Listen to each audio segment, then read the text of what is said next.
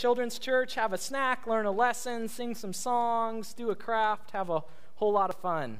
One of these weeks I'm going to say, any adults who also want to go along to children? No, I'm not going to do that. I have half the church get up and leave. No, very good. Thankful for that. I want to start with this story this morning. You know, I have a very nice laptop computer that I use for work multiple hours each and every day. It's where I write my messages. It's where I send out emails. It's where my calendar and schedule is.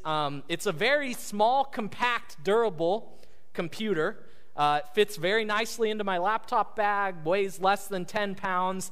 But one thing about this laptop that just drives me nuts, it's super annoying, is that it does not have a disk drive. It doesn't have a place to put in a CD or a disc.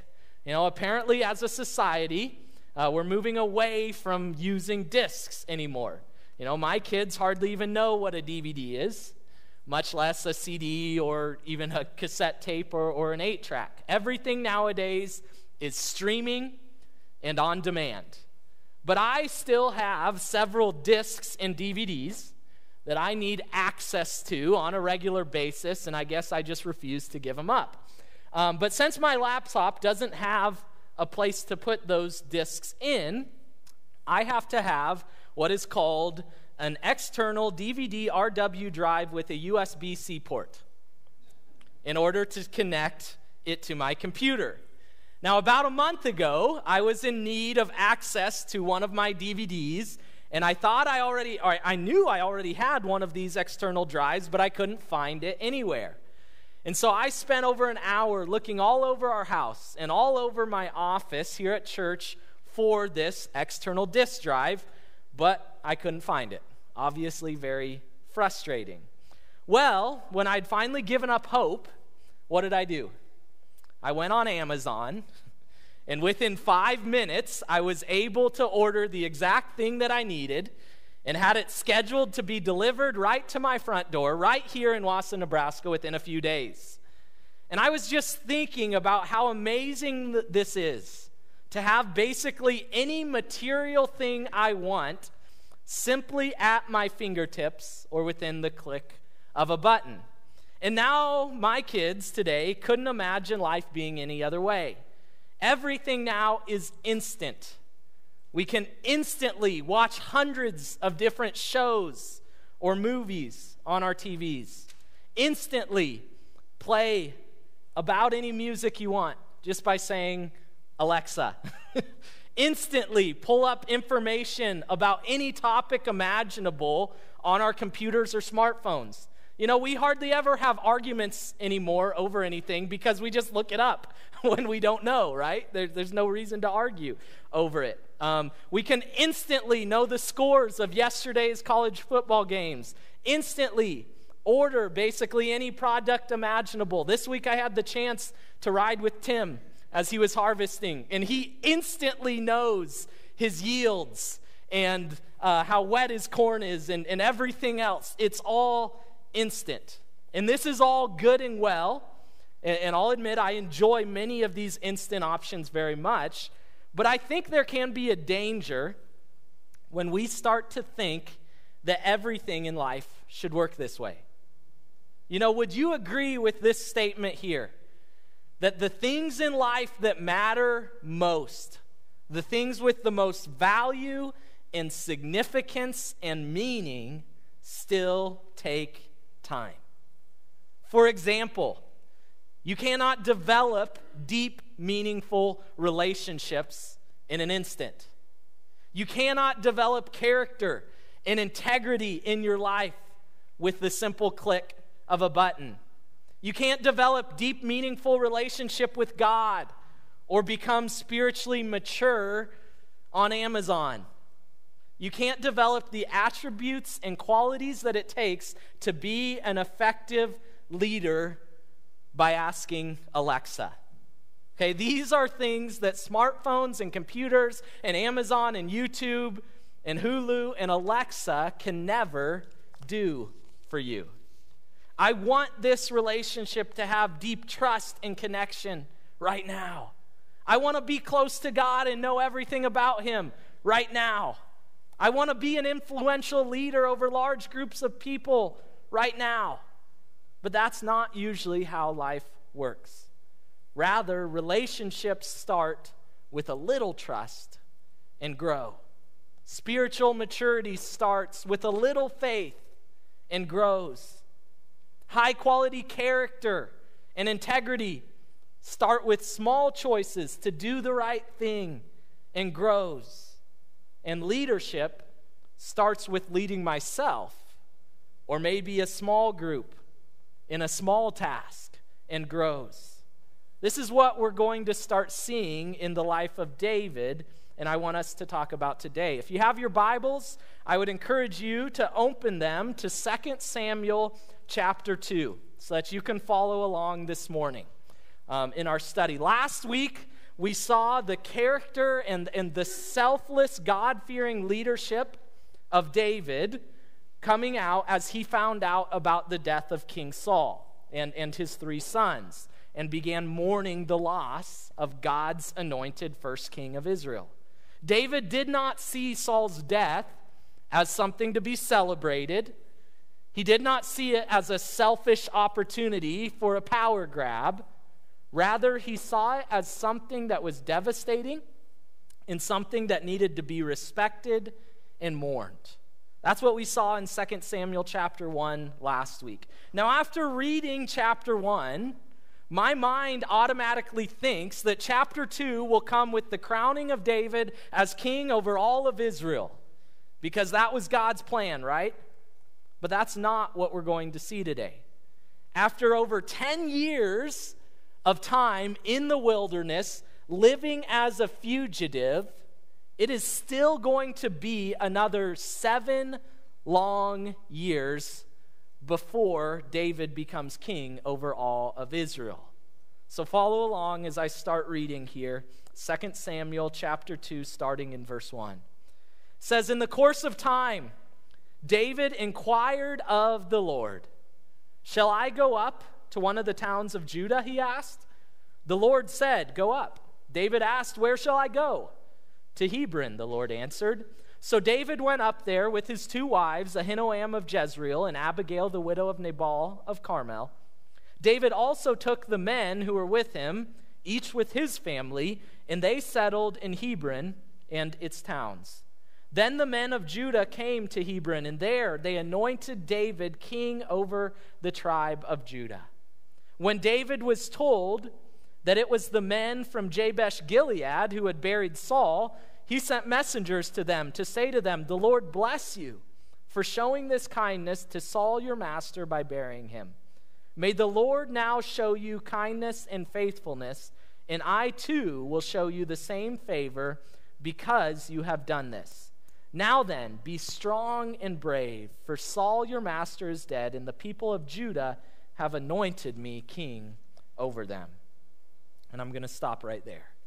So the opening line there in verse 1 basically means that this did not happen immediately after the scene in chapter 1, but some time has now passed since then. Not really sure how much time, but David did take some time to mourn the death of King Saul and of his friend Jonathan, but it was probably a matter of days or weeks, not months or years.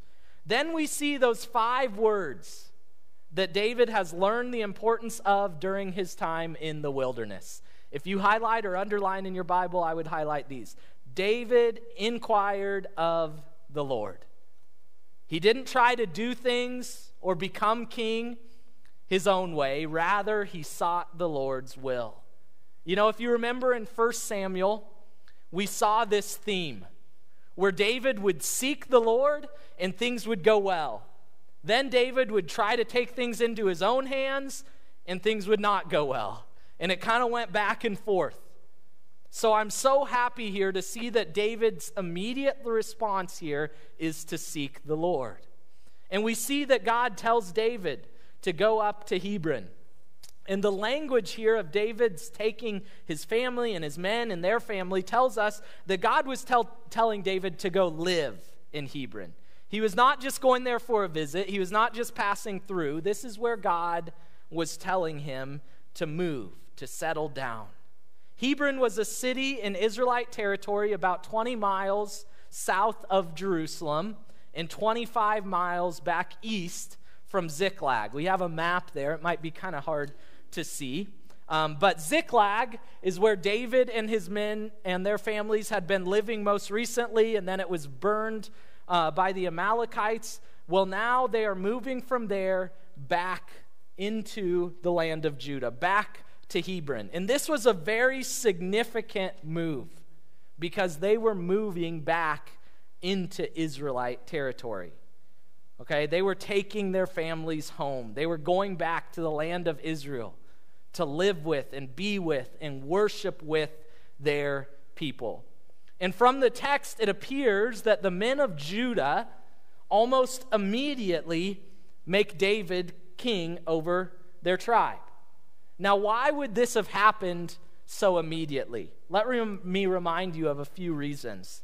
If you remember back in 1 Samuel, when David and his group of followers settled in this Philistine town of Ziklag, they started doing these raids to establish themselves, going out raiding other areas to establish themselves, to build up their supplies and their safety. And David lied to the Philistine king, King Achish, right?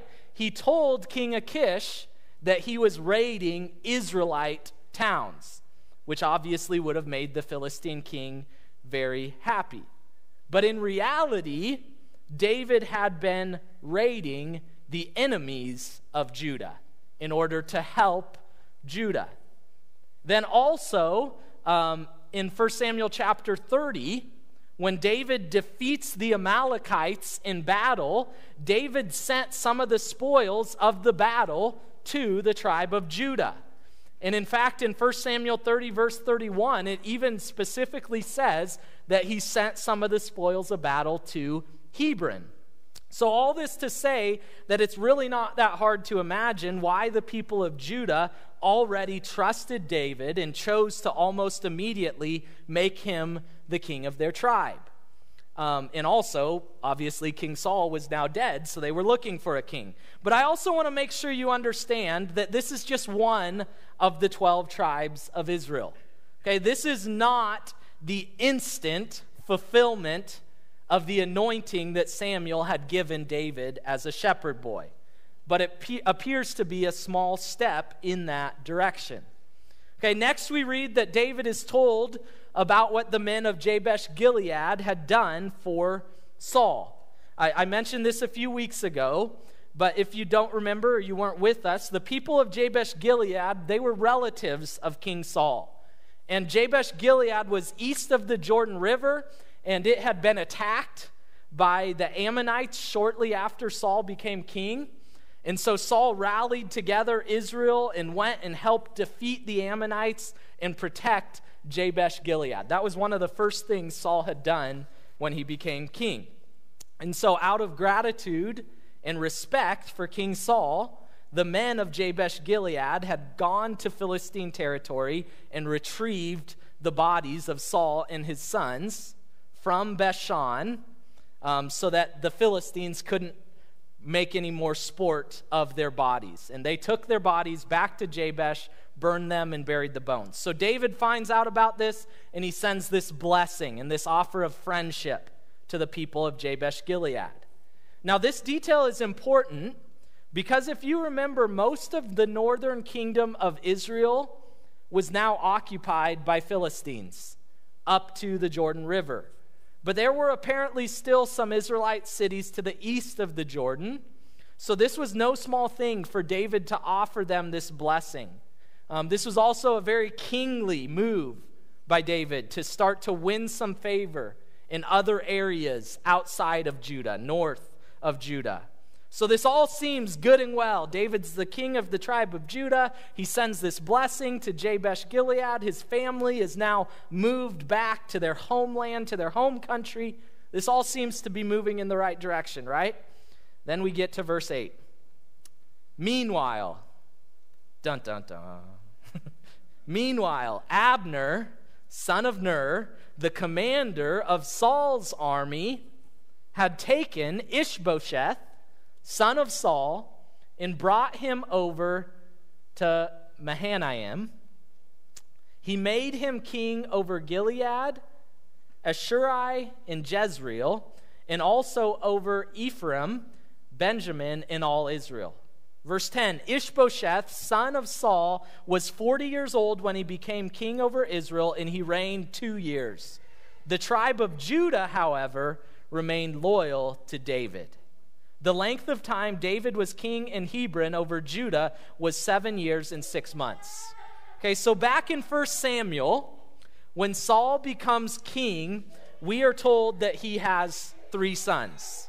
Okay, all 3 of whom died with Saul in battle. All 3 of Saul's sons died with him in battle. However, after becoming king, Saul had a 4th son, whose name was Ishbosheth. Now, there really isn't a reason given as to why Ishbosheth wasn't also killed in battle with Saul. But if you look at the way Ishbosheth is depicted in 2 Samuel, it would appear that he was kind of a coward. Okay, he wasn't a warrior like Saul's other sons. Notice that it isn't Ishbosheth that makes himself king. Okay, rather Abner, the commander of Saul's army, takes Ishbosheth and makes him the king. Now, from a human perspective, in the ancient world, this would have made sense, right? When a king dies, his son would become the next king. But as we know, this wasn't God's plan. So here we have kind of this tension between the plans and the will of man and the plans and the will of God. And it's pretty obvious here that Abner is really the one behind all of this. Okay, Ishbosheth is just the means, or we might say the puppet, that Abner is using to do his will. Now, Abner has been around a long time, I'll remind you. He was Saul's cousin. He would have been there when David defeated Goliath. He was also there when David had gone into Saul's camp when Saul was sleeping and taken his spear and his water jug, but spared Saul's life. And if you remember in that scene, when David is far off from the camp, he calls out, and he doesn't call out to King Saul. Who does he call out to? He calls out to Abner and rebukes him and says, Abner, you're not doing your job. You're not doing a very good job protecting King Saul. So all that to say, Abner obviously was not a fan of David, and so it should not surprise us that he was going to do whatever was in his power to not turn the kingdom over to David. So Abner has Ishbosheth as the king in the north, and David is now king over this one tribe of Judah in the south. Dun, dun, dun. Now, I want to make clear here that apparently it took 5 years for Abner to win some of the northern kingdom back from the Philistines before he made Ishbosheth king in the north. And the reason I say this is because David was king in Judah for 7.5 years, but Ishbosheth was only king in the north for the last 2 years of that time. And so what we're going to read here happened in the last 2 years of that time. Okay, we read about basically a civil war that ensues after Ishbosheth becomes king of the north. Verse 12, Abner, son of Ner, together with the men of Ishbosheth, son of Saul, left Mahanaim and went to Gibeon. Joab, son of Zeruiah, and David's men, that's David's sister, right? And David's men went out and met them at the pool of Gibeon. One group sat down on one side of the pool, and one group sat down on the other side. Okay? I've heard the pool of Gibeon is still there. Rod and Betty, did you get to see that when you were over there? Don't think so? Okay. I've heard it's pretty cool to see. It's just north of Jerusalem. Anyway, let's keep reading. They're at the pool of Gibeon there. Verse 14, Then Abner said to Joab, Let's have some of the young men get up and fight hand to hand in front of us. All right, let them do it, Joab said. So they stood up and were counted off, 12 men from Benjamin and Ishbosheth, son of Saul, and 12 from David. Then each man grabbed his opponent by the head and thrust his dagger into his opponent's side, and they fell down together.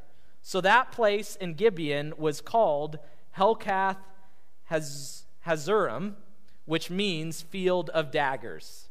The battle that day was fierce, and Abner and the Israelites were defeated by David's men. Okay, so you have Abner, Saul's cousin, moving south with his troops, and Joab, David's nephew, moving north with his troops. And they meet up at the pool of Gibeon. Okay? Maybe they do a little trash talking from across the pool, and they decide to have a fight between 12 men from each side. Then we read, interesting, apparently all 24 of those men died. So then, in verse 17, after that event, a battle took place, and Joab and David's men defeat Abner and the men from the north. Verse 18, the three sons of Zeruiah, which is David's sister, were there: Joab, Abishai, and Asael. Now Asael was as fleet-footed as a wild gazelle. He chased Abner, turning neither to the right nor to the left as he pursued him. Abner looked behind him and said, "Is that you, Asael?" "It is," he answered. Then Abner said to him, as he's running, okay, imagine this, it's kind of almost funny. As he's running, he says to him, "Turn aside to the right or to the left. Take on one of the young men and strip him of his weapons." But Asael would not stop chasing him. Again, Abner warned Asael, "Stop chasing me. Why should I strike you down? How could I look your brother Joab in the face?" Verse 23, but Asael refused to give up the pursuit. So Abner thrust the butt of his spear into Asael's stomach, and the spear came out through his back. He fell there and died on the spot. And every man stopped when he came to the place where Asael had fallen and died. So basically, after this battle by the pool, Abner and his troops retreat. They take off running to the north, and Joab and David's troops start to chase them, apparently mostly on foot. And apparently David's nephew, Asael, was the fastest one, and so he's chasing down Abner, okay, passing other people. And Abner, a little bit older at this point, tries to convince Asael to stop chasing him. He doesn't want to fight him. You know, I think Abner knew that if he kills Asael, that would be picking a fight with Joab and David, and that wasn't going to be good for him. But Asael wouldn't stop chasing, and so eventually Abner either turns around or without turning around, kills him. And then that last sentence of verse 23, we see that it's almost like the rest of Joab's pursuing party get to that place and they stop. They see Asael dead. They realize the weight of what's happening. But I guess that just makes them even more mad because the chase continues. Verse 24. But Joab and Abishai pursued Abner, and as the sun was setting, they came to the hill of Ammah near Giah, and on the way to the wasteland of Gibeon. Then the men of Benjamin rallied behind Abner. They formed themselves into a group and took their stand on top of a hill. Abner called out to Joab, "Must the sword devour forever? Don't you realize that this will end in bitterness? How long before you order your men to stop pursuing their fellow Israelites?" Joab answered, "As surely as God lived, if you had not spoken, the men would have continued pursuing them until morning." So Joab blew the trumpet, and all the troops came to a halt. They no longer pursued Israel, nor did they fight anymore. All that night, Abner and his men marched through the Arabah. They crossed the Jordan and continued through the morning hours and came to Mahanaim.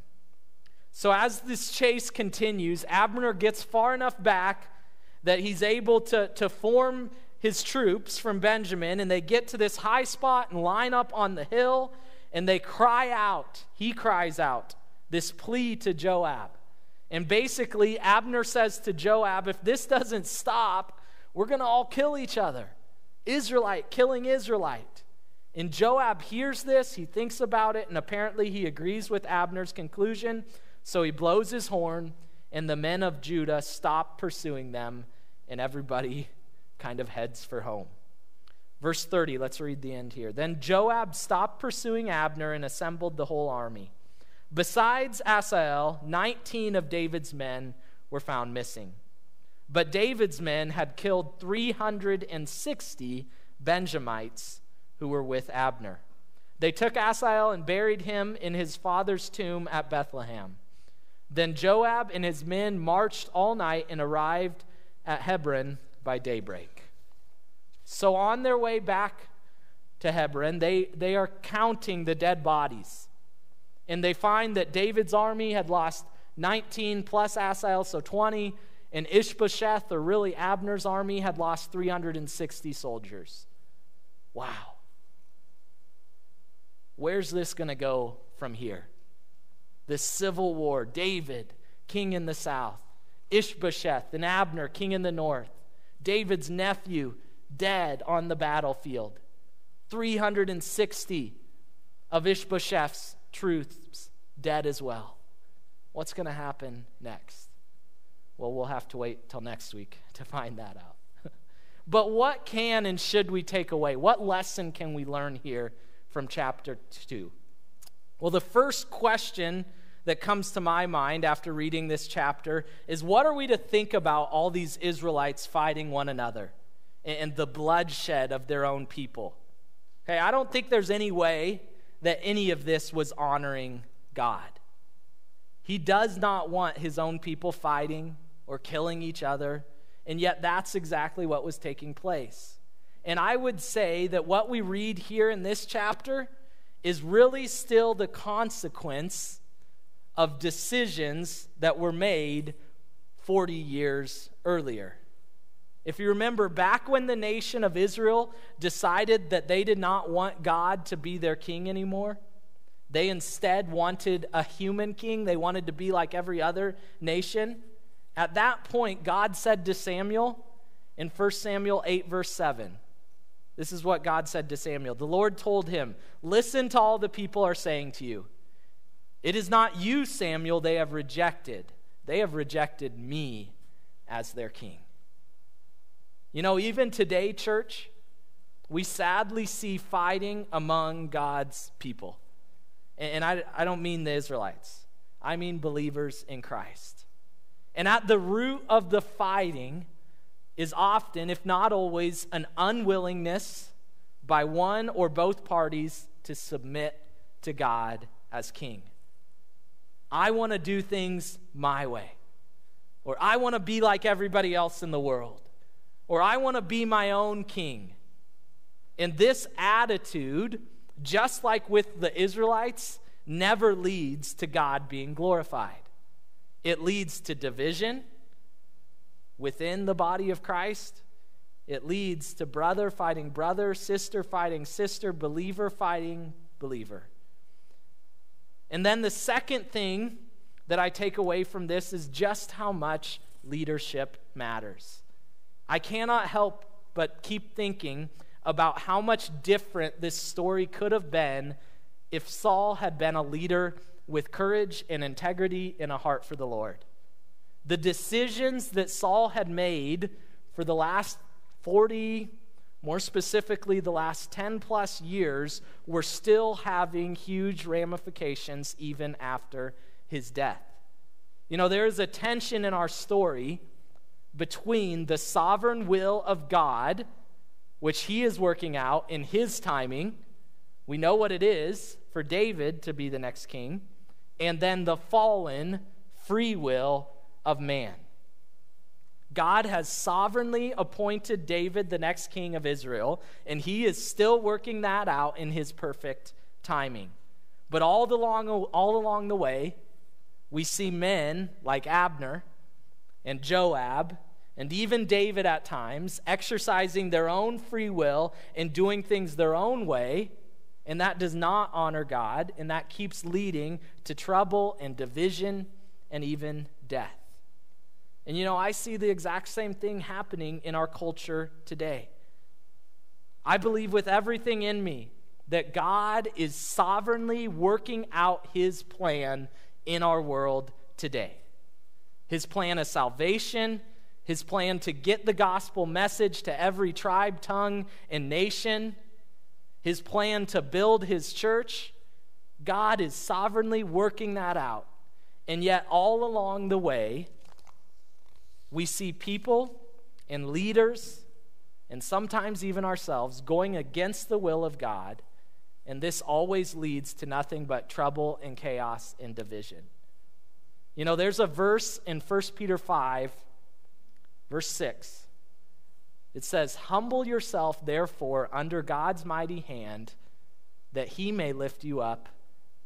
And look at those last three words. In due time. You see, the timetable is always up to God. God wants to use each and every one of us in this room, and each and every one that may be watching online. God wants to use us as leaders in gospel proclamation, leaders in our families, leaders in our churches, leaders in our workplaces, leaders in our communities. But God is going to do this on his timetable, not ours. The leadership and the impact don't always come instantaneously like we think they should. In the case of David, it was about 25 years from when Samuel anointed him the next king of Israel to when it actually happened.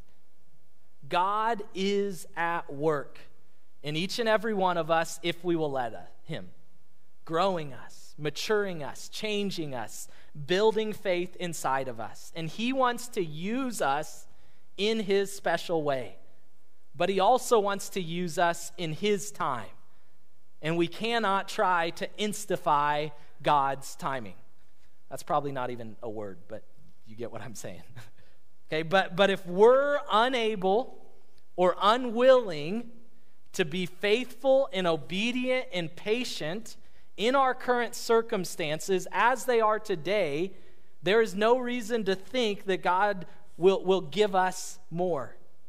Our responsibility as believers in Christ is to humble ourselves under God's mighty hand and allow him to lift us up instantly. No. Allow him to lift us up in our time. No. Allow him to lift us up in due time, in his perfect timing. We have to learn to trust the timing of God, the sovereign will of God, and not try to take it into our own hands. Let's pray. Heavenly Father, I thank you for this reminder this morning that you are always at work. And God, when we seek you, when we trust your will, when we trust your plan, and sometimes most importantly, when we trust your timing, you will use us to your honor and your glory. But God, so often we struggle with that. As humans, we selfishly and naturally and due to our sin nature, we want control. And we might want to do your will, but we want to do it in our timing. We just want you to execute what we think is best. God, may we learn from the example of the story of David here that your timing is always what's best. And just as much as submitting to your will, we have to learn to submit to your timing. I pray that you would help each and every one to do just that, to trust you, to trust that your timing, your will is best. Because God, it says in your word that to you, 1,000 years can be like one moment, and one moment can be like 1,000 years. You don't operate on our timetable. Help us to trust you. In Jesus' name I pray. Amen.